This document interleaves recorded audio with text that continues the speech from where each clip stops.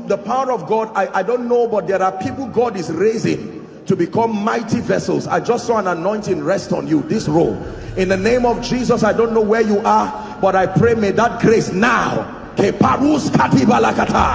it rest upon you and shift you to a new dimension.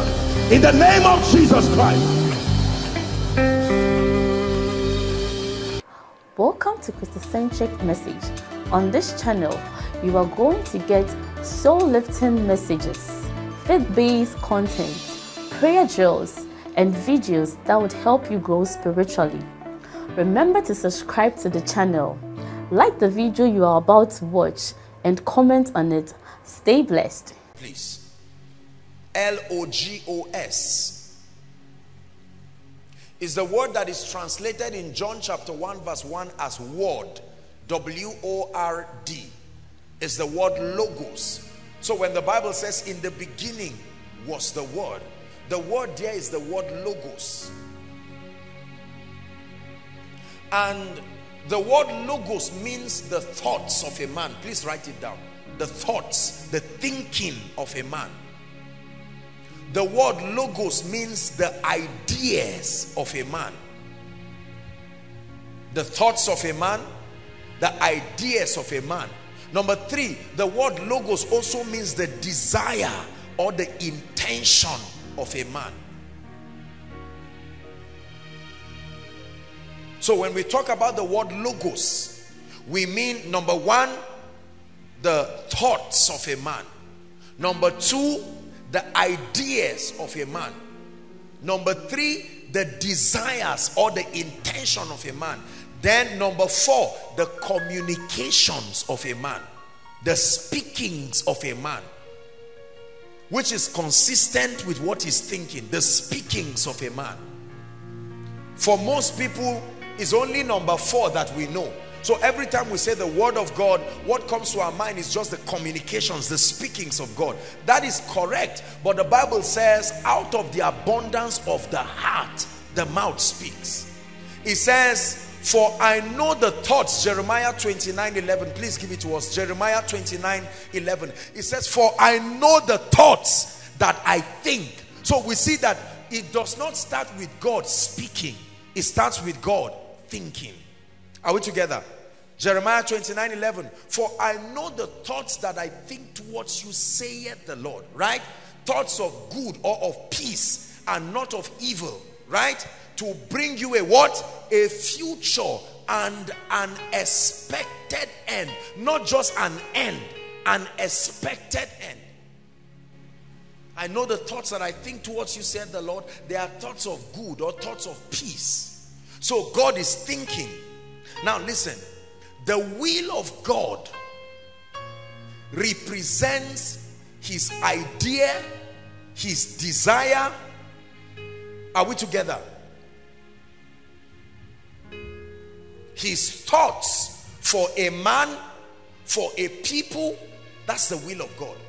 So when we talk about the will of God, there's no mysticism around it. It's a communication of God's desire, his intent, his idea on that subject matter or on your life. The will of God represents his thoughts, his idea, his desire for your life or for whatever subject it is that you're considering. Now, I want you to know something about the will of God. Listen, the will of God is applicable only as far as his purposes are concerned. This is very important. The will of God is applicable only as far as his purposes are concerned, meaning that anything that does not directly culminate to the birthing of the purposes of God, his will is not committed there. You are not going to hear God's opinion over a matter that is not directly tied to the advancement of his kingdom. Are we together? Let me give you an instance. I can't remember what I ate today, but I can assure you that it was not God that told me to eat it. Are we together? If I decide to take this water now, It was not the Holy Spirit that spoke to me. Are we together? Because whether I take swan water or Ragolis or whatever it is, that activity does not in any way interrupt the advancement of God's kingdom. Are we together? So the will of God in terms of his sovereign desire is not committed to act there. He gave man a will also. Follow me. Now, the will of man is also useful as far as our work in this kingdom is concerned. So there are two wills here. There is the will of God, or what I call the sovereign will of God, because there are different theological explanations about the will of God. There is what, according to theologians, when you read Romans chapter 12, when you read from verse 1 and 2, verse 1 specifically, right? It talks about, verse 2, sorry. It talks about the good, the perfect, the acceptable will of God. That's not my subject of discussion today. Those are just theological understandings, and there is a place for them.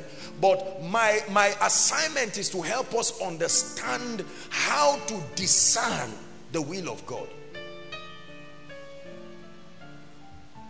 To ask God whether you should barb your hair or not is silly, because according to his wisdom, that matter is within the jurisdiction of your human will to solve.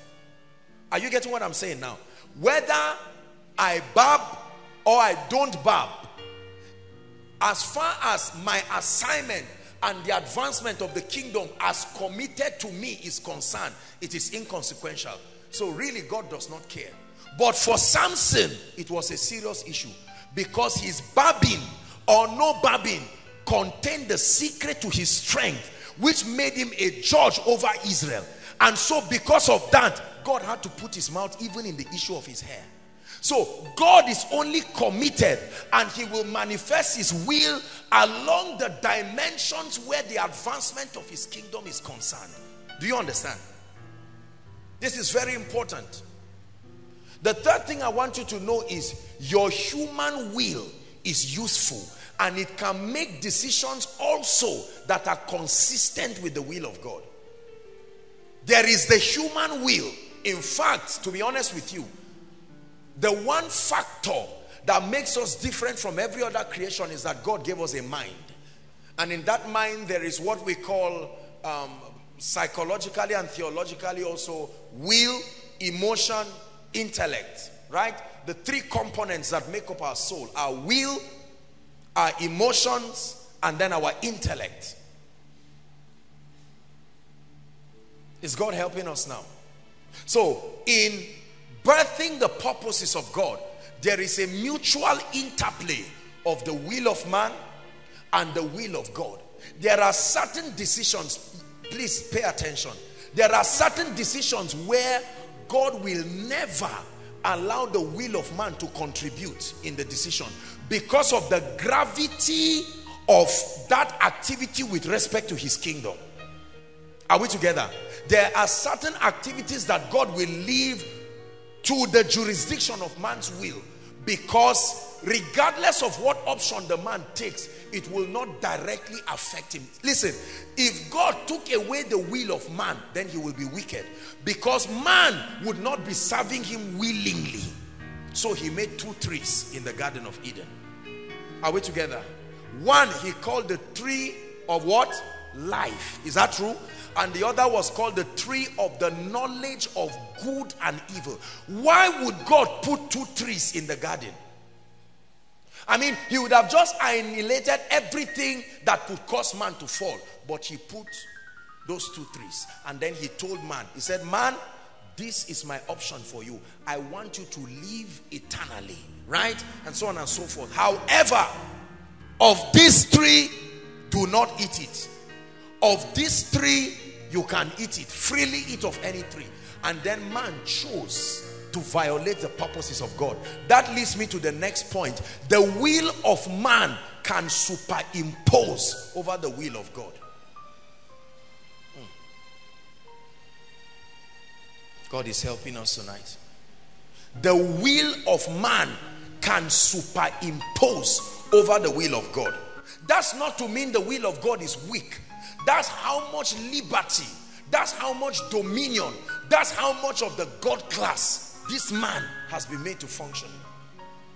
An example of this, according to God's divine order and predeterminate counsel, the nation of Israel were never supposed to have an earthly king. Are we together? It was God's design that his sovereignty be felt even by man. And so he always wanted to be their king, a nation of people who had God only as their king, so that they would not be tempted to get into human worship or idolatry or any of such kinds of things. But the Bible says the nation of Israel themselves, they came together and they said, give us a king. Are we together? The crowning of Saul as king was never God's intention. Read your Bible. The people pressured the prophet Samuel, and he went to God, and God said, well, if they want a king, so be it. And Saul became the king. And from there, different kings started coming.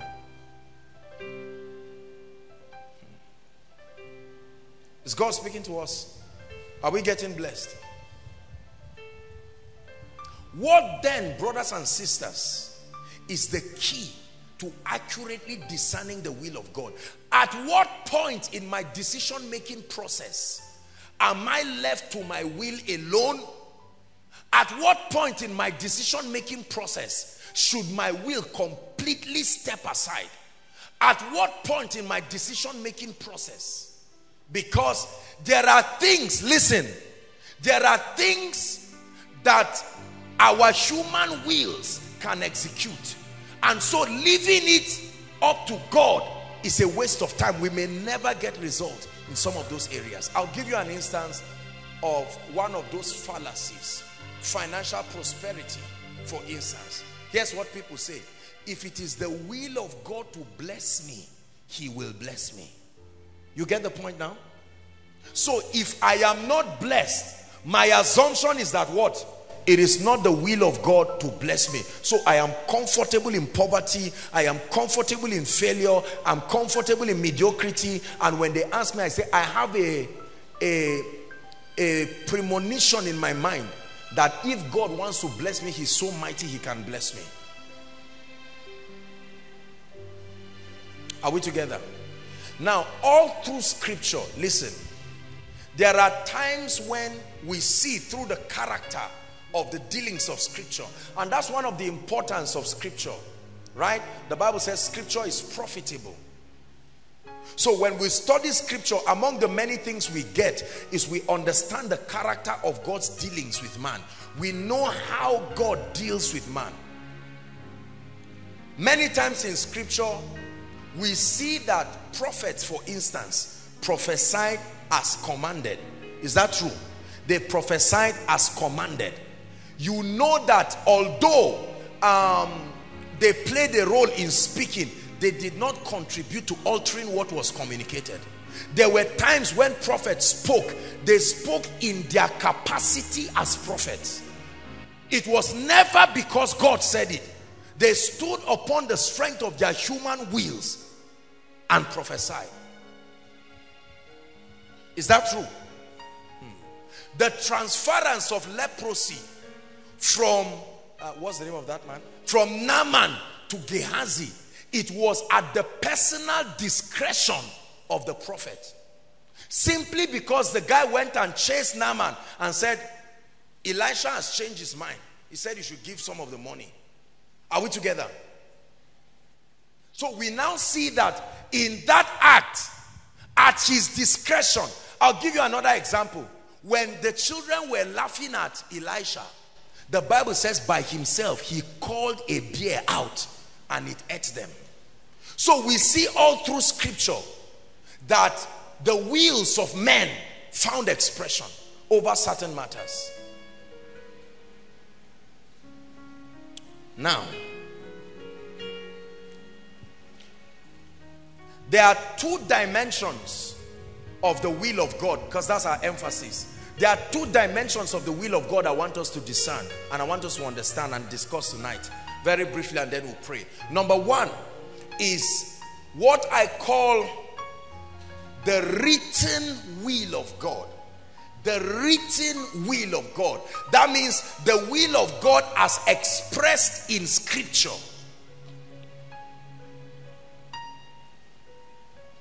I told us from the beginning of this discussion that the word logos is translated the thoughts of a man, his intention, his desire, his speakings. Now look up please. The Bible is a compendium of God's dealings with man. Are we together? It is the way he has been dealing with man for many years. And this Bible, theologically speaking, we are told it contains 66 books, you know, but of course there are lots of theological perspectives like the Apocrypha and other extra biblical texts, the books of Jasher and the Black Sea Scrolls and all of that. There are other books that, the book of Enoch and several dealings, other books that were written by other apostles like Thomas and the rest that did not make it in the 66 books. But theologically, we accept that by the wisdom of God, that this is a compendium of what we call the Holy Scriptures as given. Are we together? Now, from Genesis to Revelation, as we know, is a recorded, a documentation of the dealings of God with man. You see the dealings of man with the dealings of God with individuals, cities, kings, backsliders, animals, people in the apex of their spiritual life, people at the lowest level. The goal is that by studying this, among the many other things I receive, I can be able to see the synergy of God's character. Are we together? So by my intimacy with the word, I come to a point where experientially I can discern what would have been the dealings of God in this matter based on what he has written. It's called the written will of God. Everybody say the written will of God. Say it again, the written will of God. It says, forever, O Lord, thy word is settled. And then it says, your word is a lamp unto my feet and a light to my path. Is that true? Very, very important.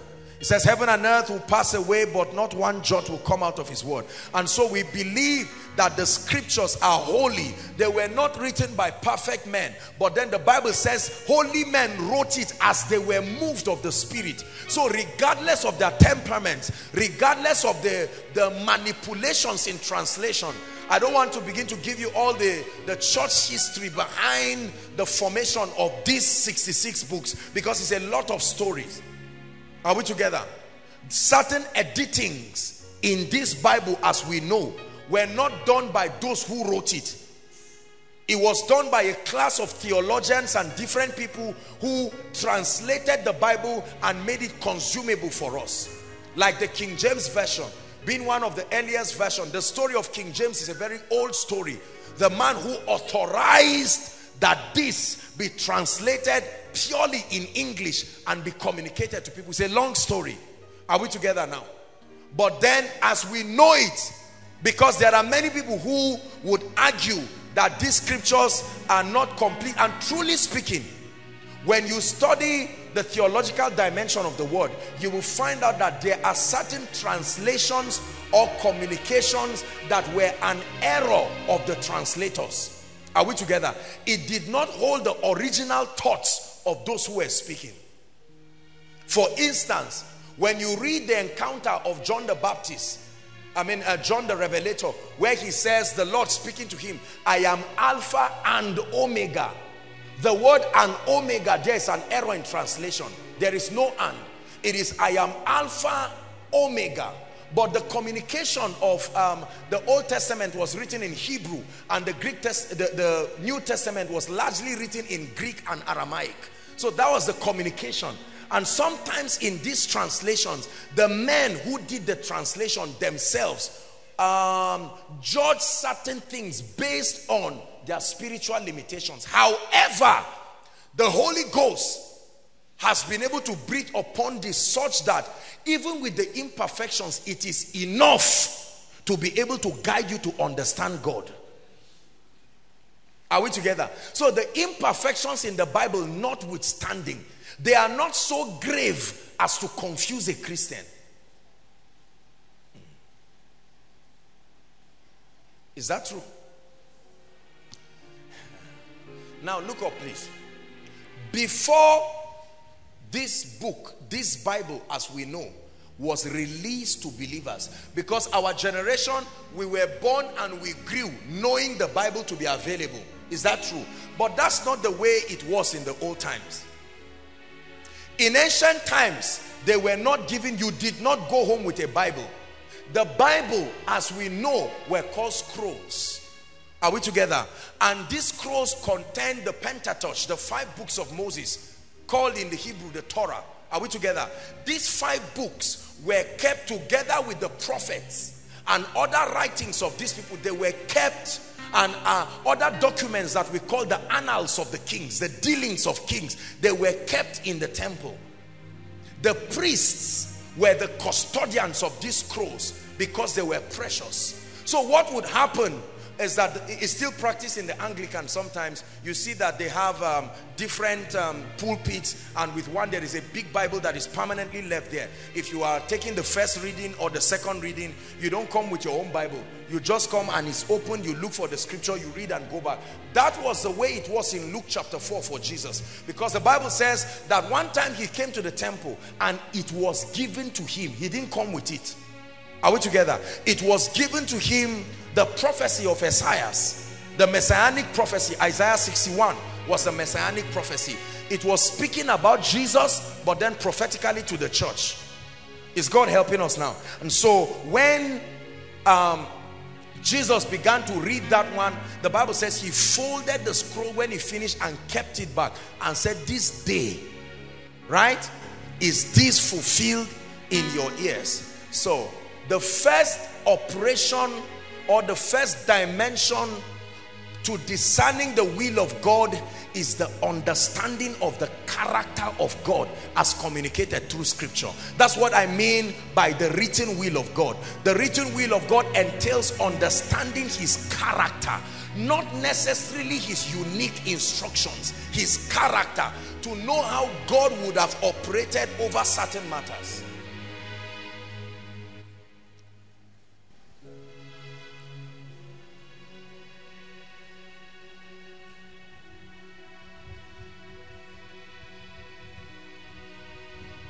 Now, listen, whether you read the Old Testament, you read the New Testament, you read the law, the prophets, the Gospels, the epistles, or the book of Revelation, it doesn't matter what dimension. Every book of the Bible contains either directly or prophetic representations of God's dealings with man.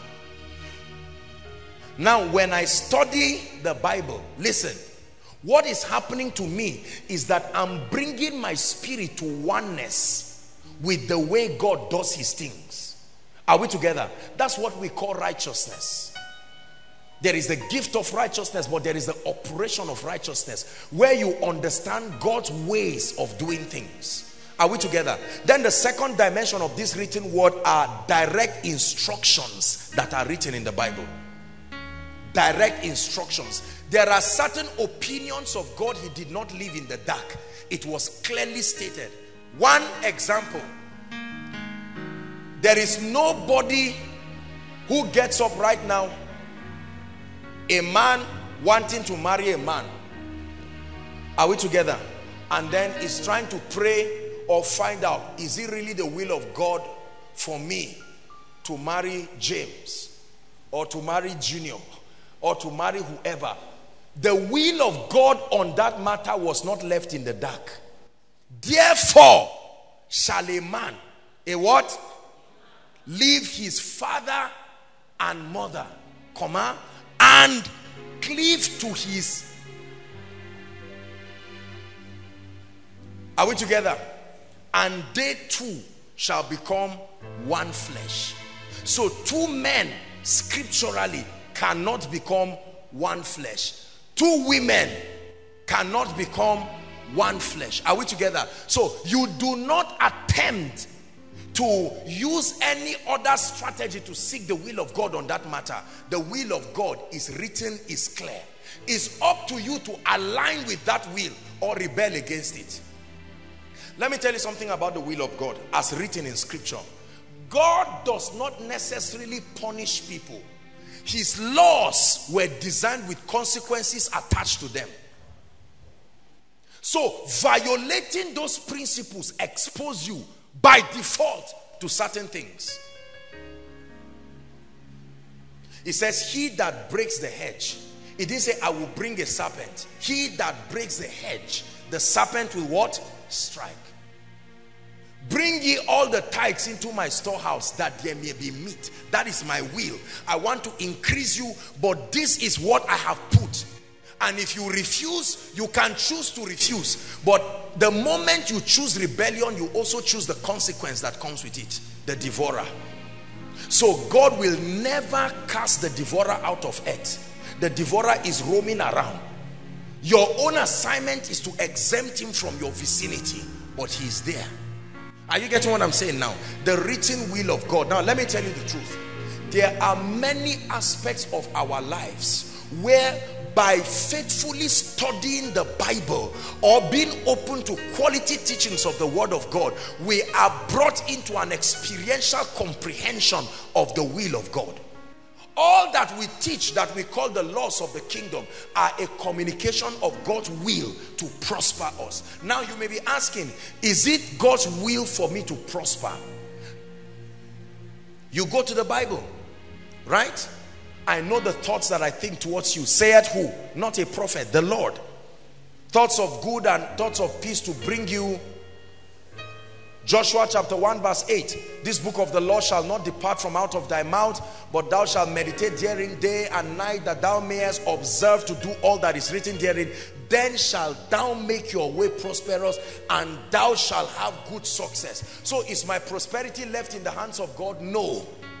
It left the hands of God since he said, thou shalt make your way prosperous and thou shalt have good success. Can I go to heaven poor? Yes. Will I live in heaven on earth? No. Are we together now? The will of God. Now let me tell you something. Every time you desire to know the will of God, the first place to find the will of God. I know why I'm taking our time to teach this, because when I talk about the second dimension, then we're going to talk about a lot of other things if there's time. If there's no time, we'll continue next week. The word of God or scripture is the primary instrument for discerning the will of God. Please write it down. Scripture is the primary instrument given to men by God to discern the will of God.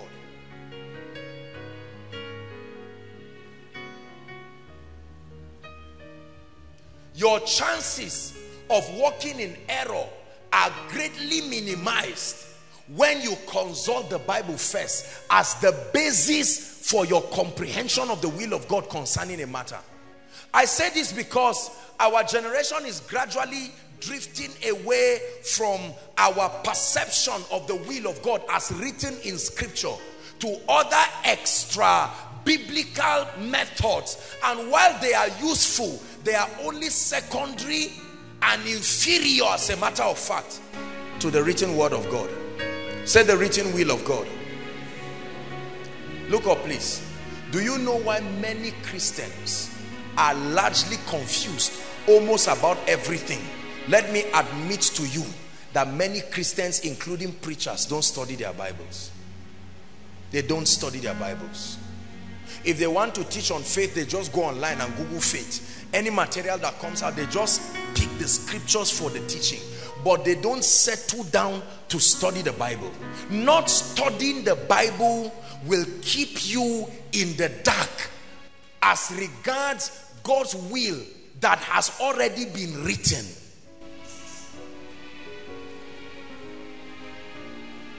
There are so many people years ago when we were a lot fewer, before Koinonia started, all of us used to participate in Holy Ghost baptism. You know, we used to pray for people every night. That was how we socialized, by getting people filled with the Holy Spirit. And I remember most times people would come and they would complain and say, I wasn't filled, I was prayed for in church and I was not filled with the Holy Spirit. The pastor was even angry with me and he said maybe I'm possessed or whatever it is, or I should go and come back. But that recognition, I remember one of the key things God gave me as a revelation was the fact that he desired for everybody to be filled with the Holy Spirit with evidence of praying in tongues. I searched these things scripture after scripture until I came to a point where I was absolutely convinced that everyone should be filled with the Holy Spirit with evidence of speaking in tongues, regardless of denominations. And that culminated into a dimension of confidence in me. Because every time I prayed for people, regardless of their hardness, I knew and I expected them to be filled. You see, when the will of God is not known, your confidence shakes. When the will of God is not known over any matter, your confidence shakes. The word of God was given to us as an instrument of discernment to help us understand his perspectives. Quickly, let's look at the second dimension. The second dimension to the discernment of the will of God is his revealed will, or the second dimension, if you want to look at the will of God, his revealed will, revealed will, revealed will, revealed will. And the nature and the operation of this will, please look up, is on matters where you directly would not get a direct word from scripture. Are you getting what I'm saying? Issues that concern maybe business, issues that concern marriage, issues that concern certain things that are personal and unique to you. Now, there are times that you will need to make decisions. Please listen. And these decisions, you may not find a direct scripture so that you can get clarity as to what God will want you to do. There's no place written in scripture that says that you should remain in Zaria and be planted in Zaria. Are we together now? You can find scripture about Isaac remaining in a land sowing, and you can find scripture about people remaining in a land and dying. So you see, that's confusing. On different occasions, people did the same thing. Let me tell you something about the Bible. That's why we need this second dimension. There are a lot of things that seemingly look conflicting about the will of God. That's why we need his revealed will. Is that true?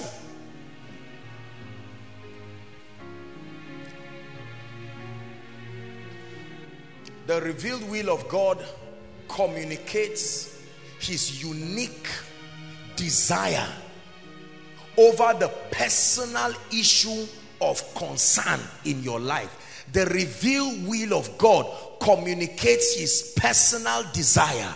You must understand this. It is unique to you.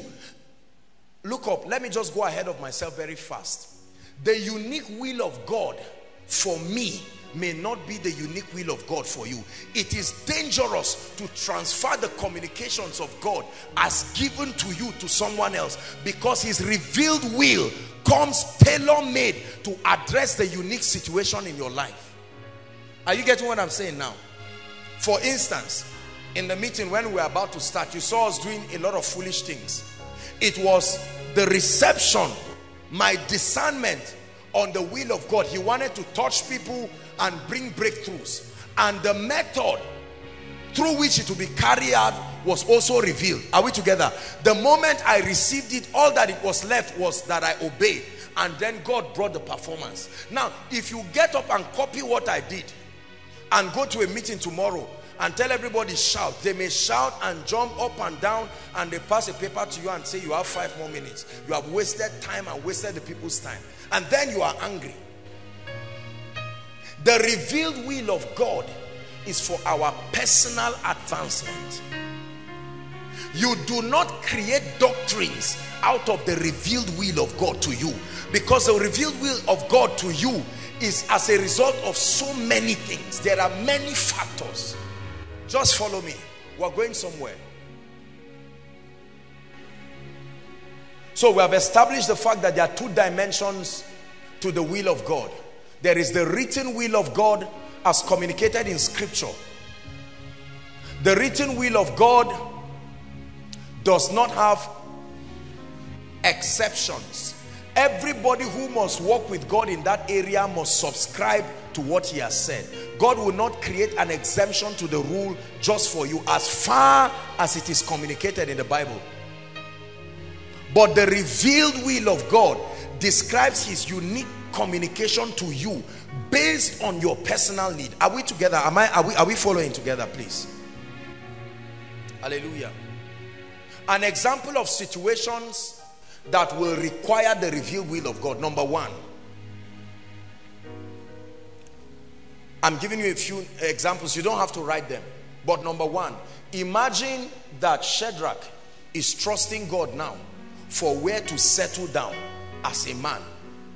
I hope you know that if you do not love God and you don't know God, usually you walk with your instincts and guess your way around. If it's not God's will, you pay for it. If your instinct suddenly leads you to God's will, you enjoy breakthrough. Most people use instincts, and instincts are a provision from God. But when with the knowledge he knows now, he wants to discern the will of God, you can take your Bible and open it and not directly find where it is written. Or Shadrach wants to ask, oh God, when do you want me to settle down maritally? There's nowhere in the Bible written where you find and Shadrach married 2016. Are you getting what I'm saying now? So at that point, you will need to tap into another source of supply to communicate to you what God wants. Let me tell you something. Brothers and sisters, I submit to you, it pays to walk in the will of God. Don't ever let anybody preach you into believing that you can compromise the will of God and make progress in life. No matter what price it takes to be confident that you are walking in the will of God, pay it. It pays. Knowing the will of God gives us confidence. That's why we cast out devils, because his will is communicated to us. That's why we walk in the anointing. We saw it, we read it, we understood it, we believed it. But the confusion in the body of Christ now is on the revealed will of God. And it's a very technical dimension of walking with God. And so I came up with a few ways. I'm going to give us very quickly 3 ways to discern the revealed will of God. 3 major ways. There may be many, you may find them in many textbooks, but 3 major ways.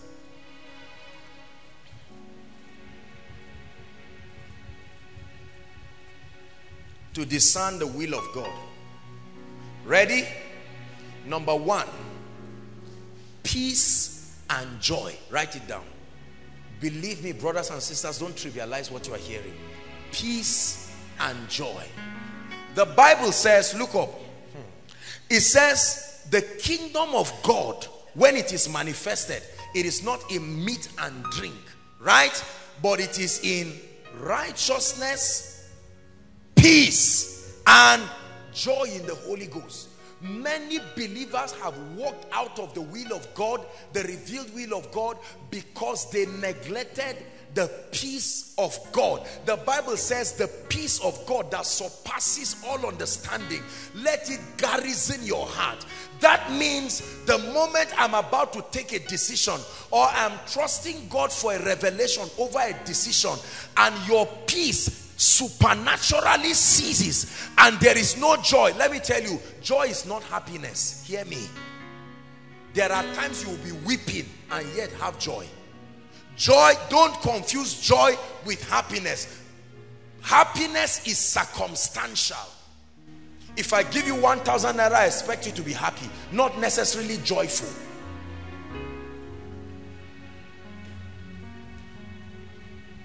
There's a song that we used to sing, I still have joy, I still have joy, after all I've been through, I still have joy, I still have peace, I still have peace, after all I've been through, I still have peace.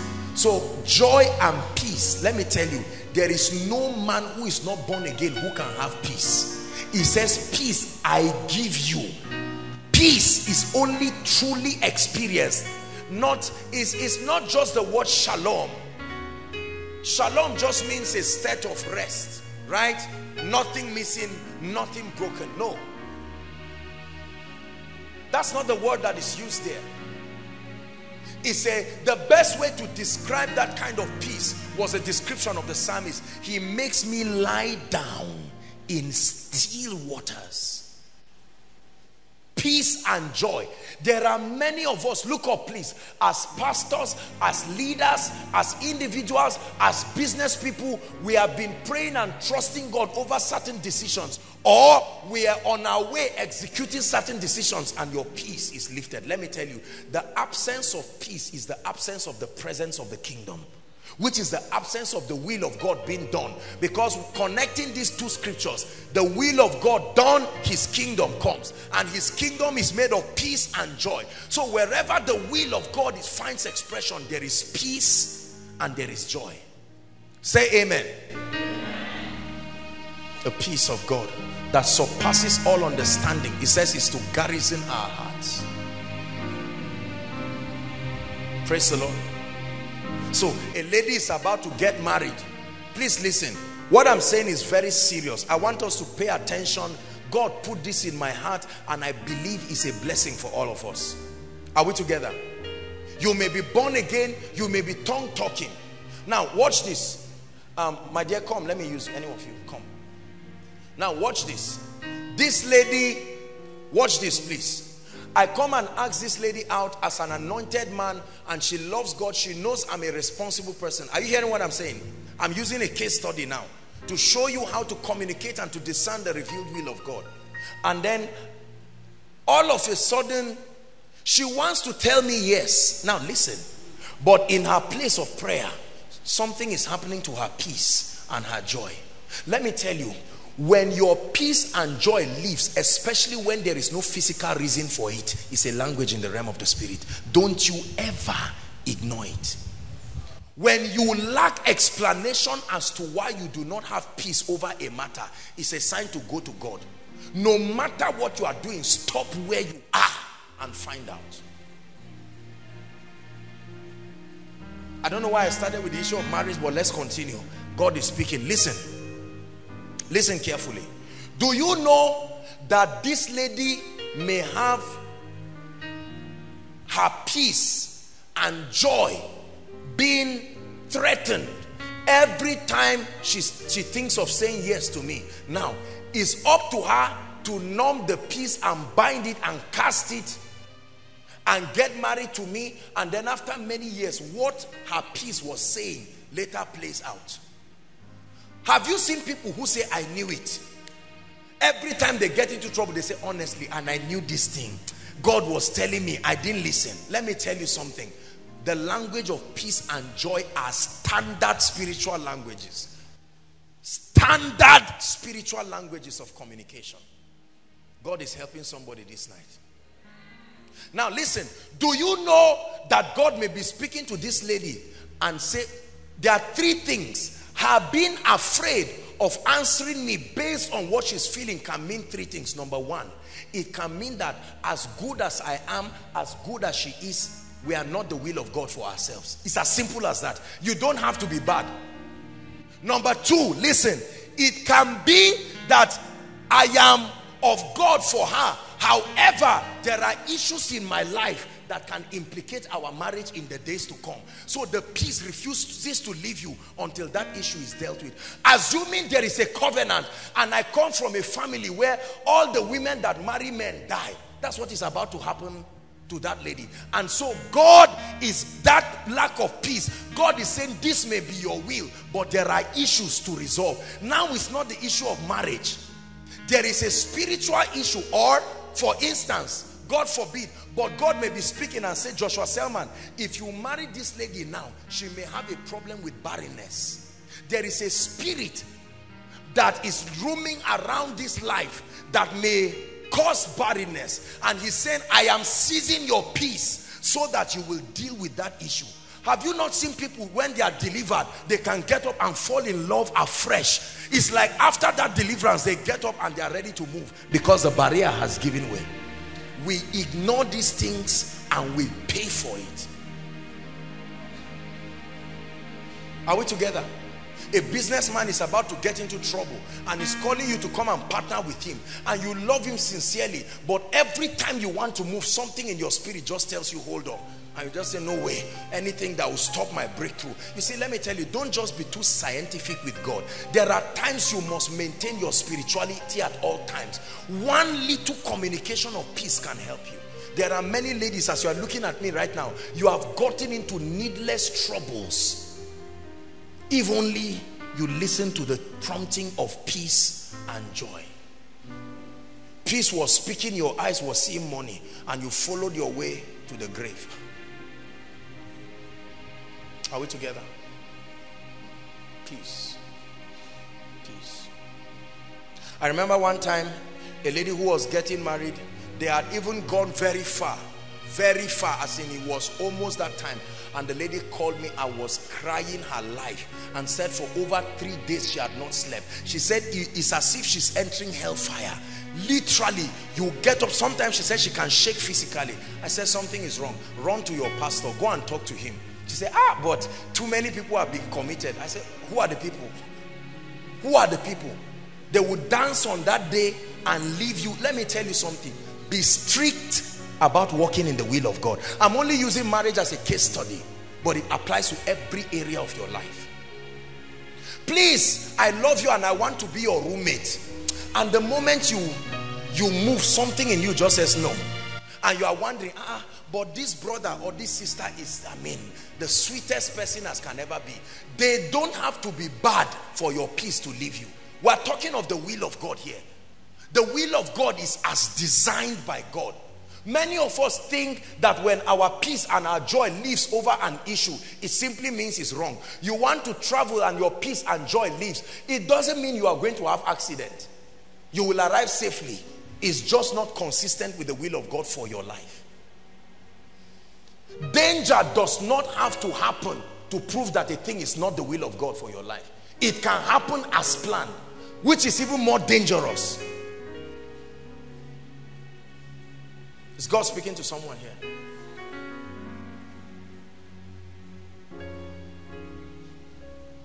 Peace and joy. Number 2. Dreams, visions, and prophetic experiences. Dreams, visions, and prophetic experiences. I wish I didn't have to talk about this, because I can spend, thank you my dear, I can spend a whole night vigil talking about this. A whole night vigil talking about this. Dreams, visions. Do you know Satan has so metamorphosed in his technology of manipulating dreams and visions right now, to an extent that many people are even afraid of their dreams and visions. The devil is a liar. In the name of Jesus Christ, let me tell you something. Anything that is written in the Bible is still being used by God. It's still a valid tool. I know that there are all kinds of perversions. There are many of us, if you hear dream and vision, resentment comes in your heart, because almost 95% of everything you have seen as dreams and visions either did not happen in your life or backfired on you. So because of that, you hate dreams and visions. That's not true. The Bible says, Joel chapter 2, it says, I shall pour out my spirit upon all flesh. Are we together? And then it says, your young men shall what? See visions. Your old men shall dream dreams. So visions and dreams and supernatural experiences, though being perverted, is still a tool that God uses to communicate his revealed will to people. If I begin to tell you how and why dreams are perverted, we'll have to go into the subject of demonology, the operation of demons, and I'm not sure our time is up practically, so we'll just leave it for another time. But let me tell you something. Dreams can be manipulated. Visions can be manipulated.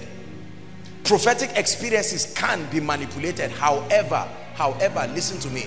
There is a way you walk with God to an extent that your dreams and visions become express revelations. I know people today who are walking effortlessly in the will of God, thanks to dreams, visions, and solid, notice my use of word, solid prophetic experiences. Not opinions, solid prophetic experiences. Not, oh God, if it's your will, let boss carry us after koinonia. That's not a wise riddle that you play with God. A lot of us do a lot of stupid things. Lord, if it is your will, as I'm coming out, Charles must tell me good evening. That means I should go home after exams. You know, all those kind of things are not wise. We fool ourselves when we do that.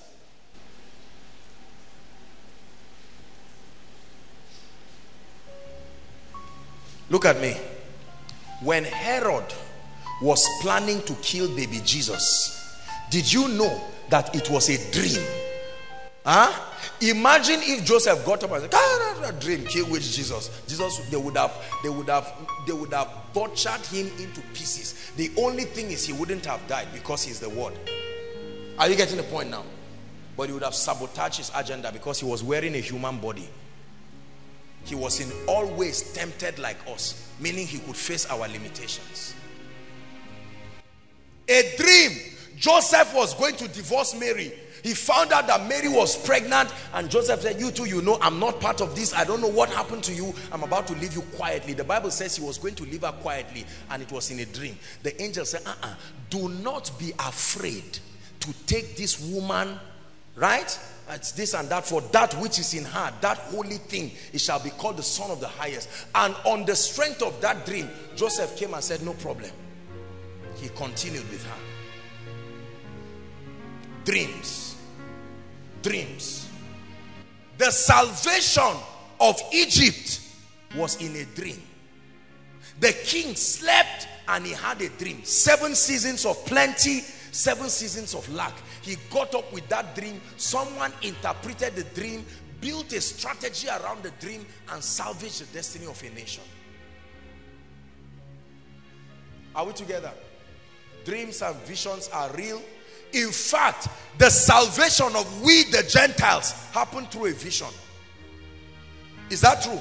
I hope you know, before Acts chapter 10, no Gentile was saved.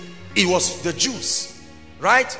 It was in Acts chapter 10 when Peter was caught up in a trance, and then something came down from heaven. Imagine if Peter saw the trance and said, God forbid, no Cornelius' house, no salvation of the Gentiles, all of us will be going to hellfire. We're spiritual Jews, but physically we're Gentiles, I assure you. It was the salvation that happened in Cornelius' house that spread to us. Dreams, visions. There are certain decisions I've taken over my life, over this ministry by the grace of God, that were on the strength of dreams and visions. God continues to show me visions today, directions, communications of the Spirit. So it is one way to know the revealed will of God. Now let me tell you something very quickly about dreams and visions. You don't have them at will. You have to learn this, because through witchcraft and Scientology, you can be manipulated to start having and seeing things at will. That is rubbish and jargons. It is exclusively the ministry of the Holy Spirit communicating things to you according to the purposes of God, not according to your desire. So whether God reveals to me through a vision, a prophetic experience, a dream, it is, I can ask him, right? And then depending on the gravity of the confirmation, he can use multiple spiritual channels. However, it is exclusively of the Spirit. My calling to ministry, the peace and the joy, the conviction and all of that. But then visions, dreams, prophetic experiences have added to support my conviction. And today, millions of people are benefiting from that. The last dimension of the speakings of God over his revealed will is the prophetic. Now, I said prophetic experiences before. I mean just any supernatural experience, but the prophetic. Let me say that and then we'll pray and tie it up. Have you been blessed? Listen carefully, please. The prophetic. Now, we just finished dealing on the subject of the body of Christ. And I told us, remember our teaching last week at Charity and Faith, that every provision about the will of God, or every provision about the possibilities of God, are embedded in the body. Is that true? Remember the teaching. It may not be at work in your life. It may not be a dimension open to you as a person, a unique member in the body. However, that possibility is where? In the body. Is that true? Now, there are people scattered all around that God has committed and he's still trusting with the gifts of prophecy, and others being called into the prophetic, and all kinds of prophetic and apostolic offices that are helping the body communicate what is supposed to be the will of God. So we see from the Bible, Agabus was one of the prophets who God used to speak to Paul. Is that true? Saul and all of that, and then to speak to him. And all through scripture we see that God has used prophets to speak to people. The prophetic is real and it can give direction. The prophetic is real and can give direction. The prophetic is a system and a ministry that God designed to help men access the mind of God and access the will of God. There are times here, by the grace of God, that we have called people through the agency of the prophetic and communicated words for them. I have counseled people and communicated things to them. By the grace of God, they have run with these things and their lives have changed. So the prophetic is very powerful in communicating the revealed will of God, the unique will of God. However, let me say this and then we'll tie it up for tonight. There are two big limitations to the prophetic in themselves. Number one is that the accuracy of reception and interpretation, write it, the accuracy of reception and interpretation is subject to the man of God's personal word content. The accuracy, listen, of both reception of the vision or the word and its communication is largely subject to the man of God's degree or his word content. Now please look up. This is very important. I was teaching in Enugu and I said this to them. I think it was during the ministers' session. I told them that the danger with the prophetic is this: the manifestation of the gifts of the Spirit, whether prophetic or any other manifestation, will never replace the place of getting the word of God seated in your heart. Are we together? Because I told you that one of the things we receive from the word of God is the character of God. Say the character of God and the operation of God. When you study the Bible, you know how God works. So with that knowledge of how God works, you will be able to interpret prophetic happenings in the light of the way God works. But most of the largely apostolic and prophetic voices that we've had, especially in recent times, are men and women who either transited from idol worship. Are we together? They also had their prophetic dimensions, and then they now stepped into the prophetic. And so there is that corruption because of the absence of the word of God. That inability to process spiritual things from the lens of the word of God is responsible for the error in both reception and communication. Remember when Jesus spoke to the man and his eyes were open, the Bible says he laid hands on him and he said, "What do you see?" The man did not see correctly. He said he saw men like trees. So if you were to ask that man to prophesy, he would say, "This tree, stand up." Was that a tree? It was what his eyes saw. "Son of man, what seest thou?" An almond tree. You have seen correctly. Meaning a man can see wrongly.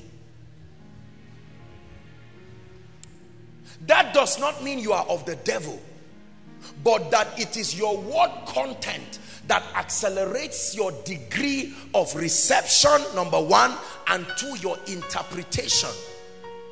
Do you know that if I do not understand the scripture, for instance, God can open my eyes right now and I can look at Shalhoma Are we together? Let's assume, for instance, that there is witchcraft in her family. Now, I have not studied the Bible to understand the dimensions of the operations of demon spirit in the lives of people. Any vision I see like that, I will call it demon possession, because that is what my understanding has given me. So when I see a spiritual thing wrong with her life, instead of separating it from her, I now look and say, Shahoma, stand up, you are possessed. Based on what I'm seeing, you are possessed. And I pray for her, and she starts manifesting, and she will go back wondering what her prayer and fasting has done. And she's now saying, so I cannot understand. I love God, I am born again, I'm filled with the Holy Spirit. What is this one that I'm possessed again? The name is not possession. My inability to understand the word of God is what made me name it possession. But the recipient now has received this as possession. Are you seeing the number one error with the prophetic? So most apostles and prophets don't study the Bible because they think they are open and inclined to perceptions in the realm of the spirit, and they feel, if I can see, why should I read it? Let me tell you something. Every time you attempt to operate the prophetic without the word of God, your chances of dabbling into witchcraft and error is very high. No matter who you are, you don't have to be fake. The word of God is what gives, they are the guidelines for operating the prophetic. So you operate the prophetic within the jurisdiction of the word of God. Are we together? If I look at Pastor Alpha and his wife, for instance, and God reveals something to me about Pastor Alpha or his wife that is quite serious, and I know is capable of destroying their marriage. Now watch this. I am seeing a vision. Something, for instance, about Pastor Alpha and his wife. Are we together? But I also know that God is not the author of confusion. He will not come and destroy a family.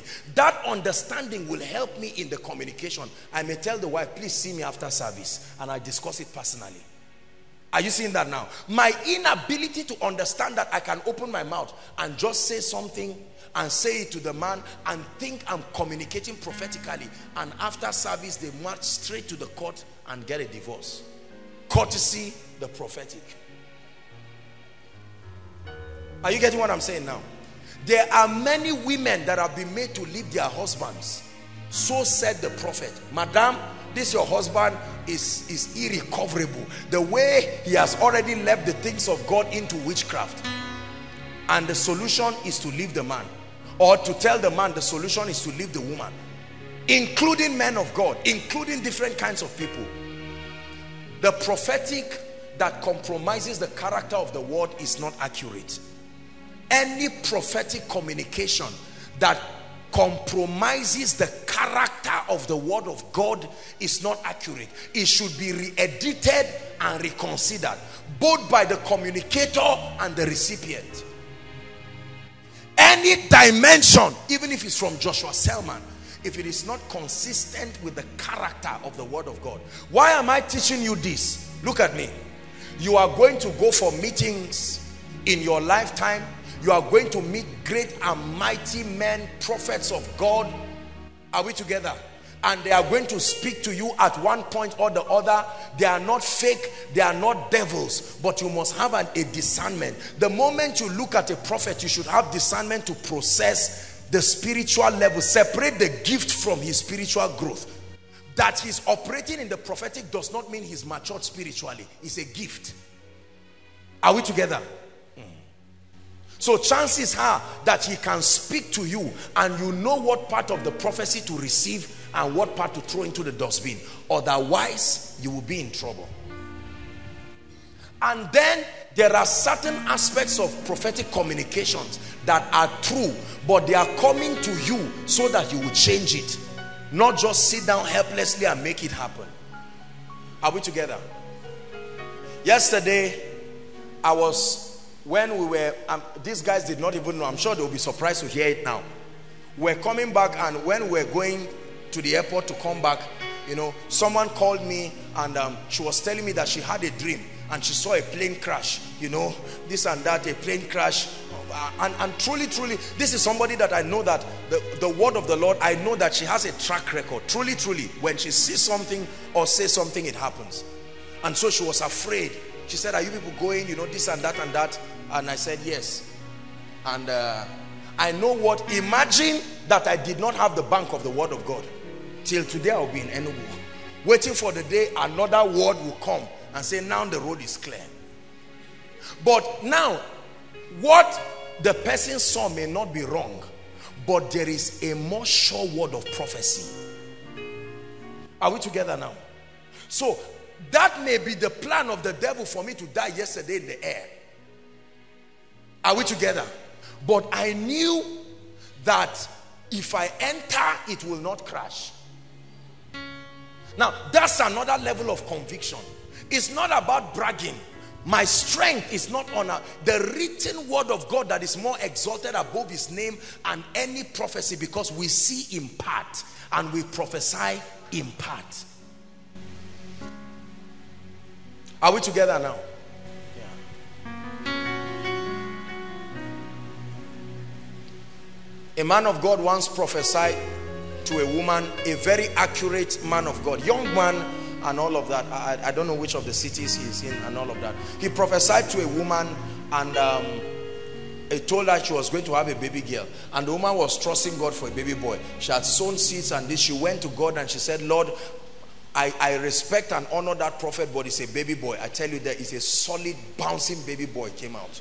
Look, let me tell you, the part of scripture you believe is the part that works for you. If someone tells me today you are going to die, it may be true. God opened his eyes to see demons plotting on how to die. I'll go and die. But I'm not even going to pray about it. I'm going to go home quietly and sit down. Even if the devil drives my car, he will take me home. Are you getting what I'm saying? You must have a settled. Now, don't brag for nothing. I know the burning bush I have seen that gives me the audacity to make that statement.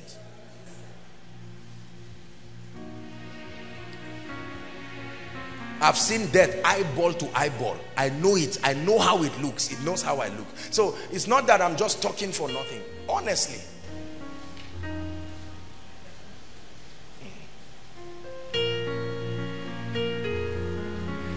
Tomorrow we're off to Ibadan again. Who knows what the devil is planning this night? Maybe they are planning and say, okay, we lost our chance. Now is the next chance. They are free to plan. The Bible never stopped them from planning. The power of performance is where the sovereignty of God comes in. He says, surely they will gather. But because their gathering is not of the Lord, it will scatter.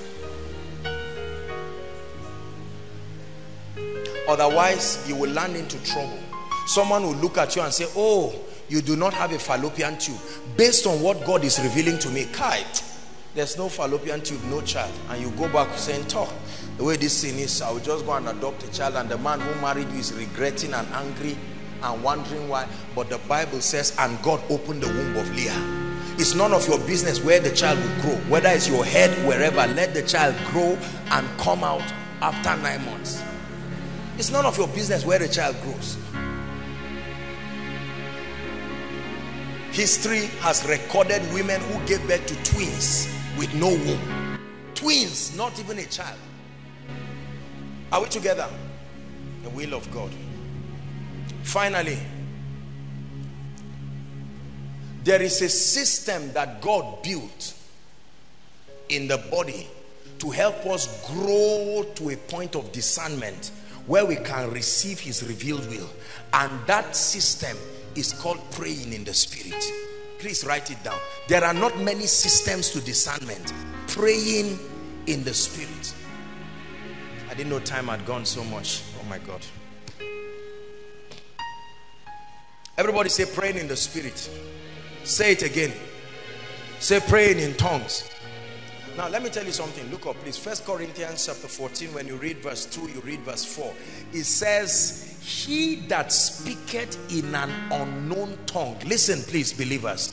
It says, edifieth himself. edifieth himself. He that speaketh in an unknown tongue does what? Edifieth himself.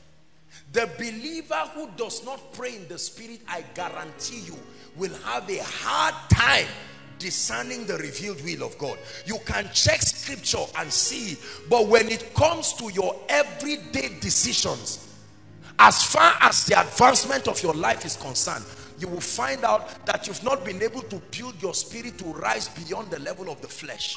So the devil can manipulate your dreams. Are we together? Today you will dream and see yourself in Abuja. Just when you want to find out, the next day you will see yourself in Ogun. The devil is playing with your mind, because God is not an author of confusion. Are we together? Next tomorrow you see yourself in London. After seeing yourself 4 times, you give up using dreams and you sit down and you don't move forward again. Satan can manipulate dreams, but brothers and sisters, there is a level to which your spirit will rise, that no power of darkness will near anything that is a channel for spiritual communication in your life. There is no devil who will come to me in my dreams and manipulate me. No. Even in my sleep, there is a garrison of the word of God. Praying in the spirit. Praying in the spirit. Praying in the spirit. When you cultivate the art of praying in the spirit, you are not only granting access for your petitions, you are not only challenging the powers that be. Listen, you are edifying yourself. And one of the ways to edify yourself is to build yourself to a point where you sustain the ability to discern. Many believers do not have discernment. Many believers do not have discernment. God will want to communicate certain realities to us, but our spirits are too dappled in the flesh. We cannot receive the promptings of the spirit.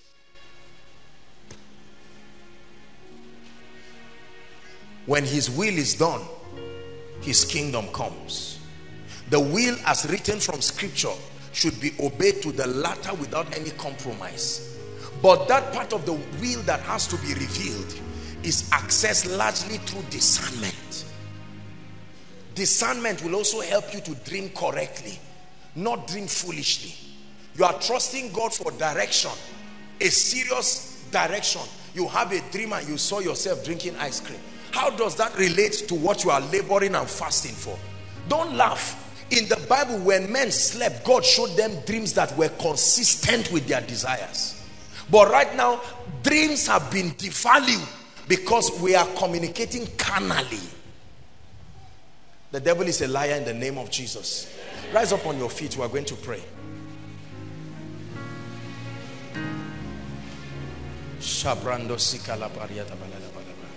Three quick prayer points very quickly. 3 quick prayer points. Make sure you pray them with all your heart. Prayer point number 1. Lord, grant me grace to be obedient to your will as revealed in scripture. Go ahead and pray. Go ahead and pray.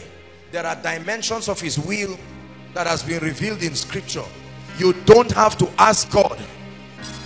All you need is the grace. All you need is the grace to walk in it. Are you praying, Koinonia? Inside and outside, pray. Grant me grace. Grant me grace.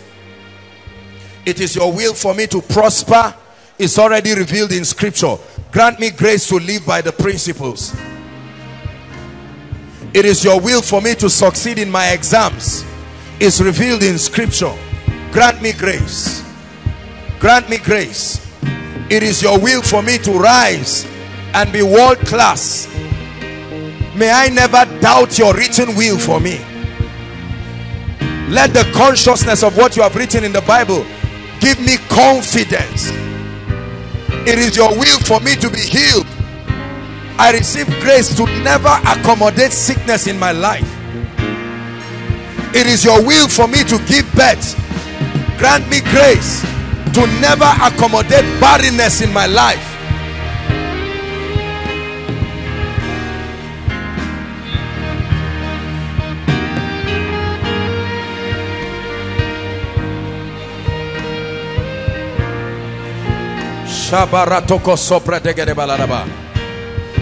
Please pray. Pray.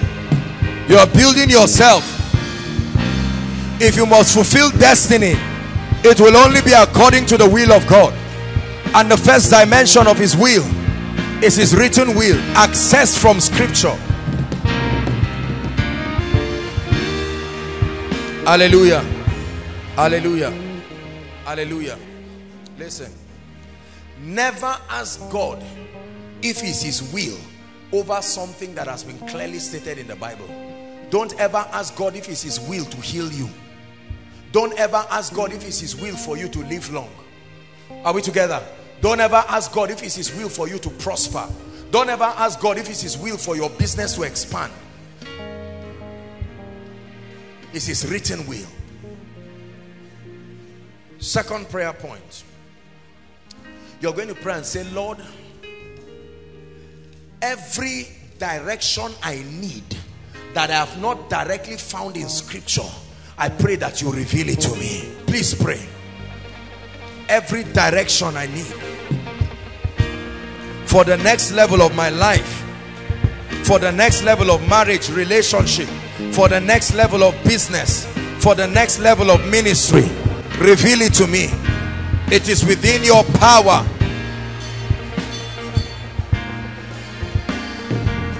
Lord, use the instrument of peace and joy.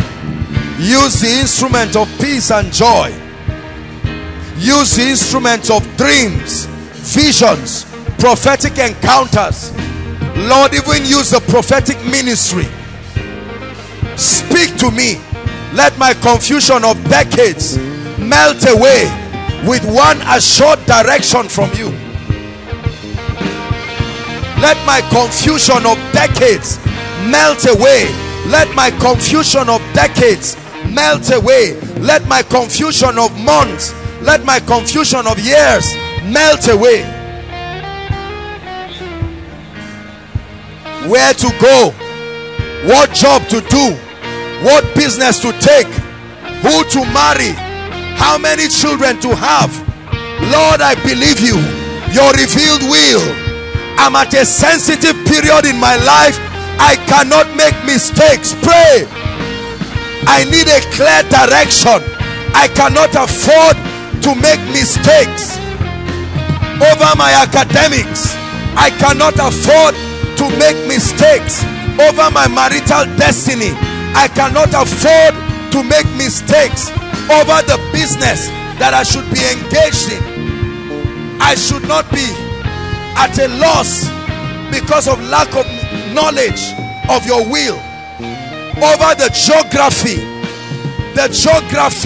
my location, reveal your will to me, oh God. Reveal your will to me, oh God.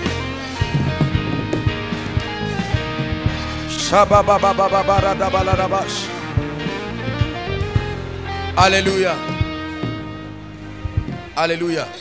Let me tell you, many of you will return with testimonies from this teaching, because so many of us right now, do you know, listen, let me tell you, do you know why many Christians don't move forward? Because they have been brought to the awareness that taking a step outside of the will of God will cost you. So most Christians are marking time because they want to make sure they are sure of their decisions, which is why you must pray, because it is the devil's plan to manipulate the revealed will of God so that when you don't hear it, you don't move forward. Are we together? I'd like you to pray and say, Lord, build my spirit man to a point where I receive your will without error and without manipulation. Lift your voice and pray. Build my spirit man. Build my spirit man. Build my spirit man. Build my spirit man.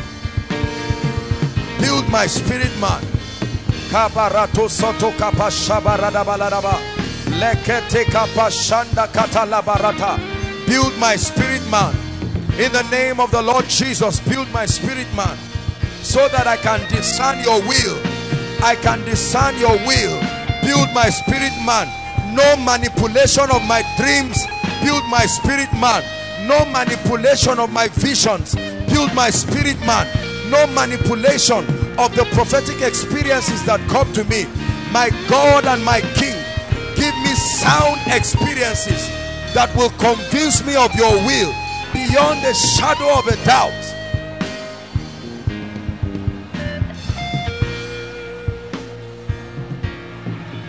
Hallelujah. Hallelujah. In the name of Jesus Christ, may the confusion over where to be located, may the God of heaven settle that matter in our lives. May the confusion over when to marry, who to marry, where to marry be settled once and for all in our lives in the name of Jesus. May the confusion over what business to do and where to do it and with whom to do it be settled in the name of Jesus Christ.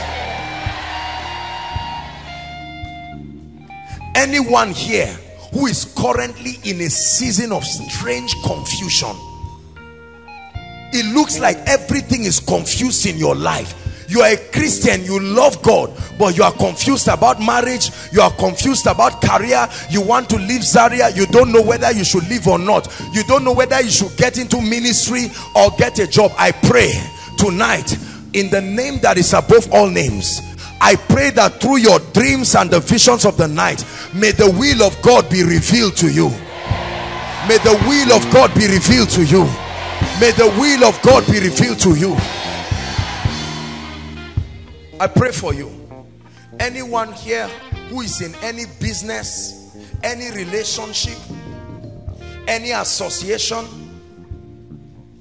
any ministry, whatever it is that you are currently involved in, that is not the will of God, and you are seeking answers to know, I'm praying for you in the name of Jesus. Whether to walk with a certain man of God or not, whether to walk with a certain ministry or not, whether to have a ministry of yourself or be under someone, may that revealed will be communicated to you expressly. May that revealed will be communicated to you expressly. There are a number of us who are asking God whether to just be entrepreneurs or take jobs or combine both. We don't know what we want. Some of us want to go to the military. Some of us want to go to the banking sector. Some of us want to even go and start studying fresh degrees again. It's important that you hear God. Don't just do things because you want to do it. There is a way that seemeth right unto a man. The Bible says, but the end thereof are the ways of death. Tonight, we agree in this place that in the name of Jesus, everyone here who has an issue of confusion, between now and the end of next week, may my God clear those areas of confusion. May my God clear those gray areas of confusion. May my God clear those areas of confusion. Hallelujah. Lift your hands and give God praise. Thank you, Jesus. Thank you, Jesus. Please, let's keep standing very quickly. Hallelujah. We're rounding up now. Our time is almost gone. Keep standing. Please permit me to make an altar call. I know our time is gone, but I don't want us to assume that everybody here is saved.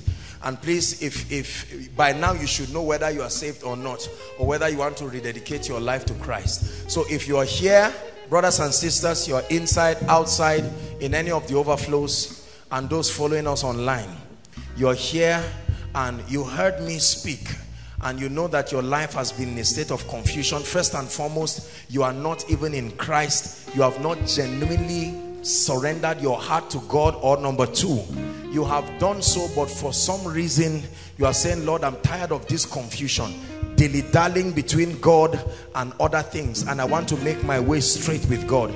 It will be my pleasure to lead you right now in 1 minute. So wherever you are, please summon the courage to make it to the front right now. Wherever you are, Koinonia, appreciate them. If there are any people like that, God bless you. God bless you. God bless you. They are coming. God bless you. God bless you. God bless you. Don't be ashamed. Don't be afraid.